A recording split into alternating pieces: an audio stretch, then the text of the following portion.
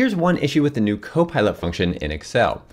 So in this example, I'm going to use the Copilot function to categorize all of these customer support issues into these different categories over here. Go ahead and let Copilot run, and what it's done here is read through each of these and taken its best guess at which category it belongs to. Now the challenge with this is how do we know this is correct? It's just using a large language model like ChatGPT to figure this out, and of course there can be errors. So one thing we can do to improve this is add a confidence rating. So I'm just going to modify my formula here. Out at the end, I'm going to add an additional prompt that says, add a second column with a confidence rating for your categorizations.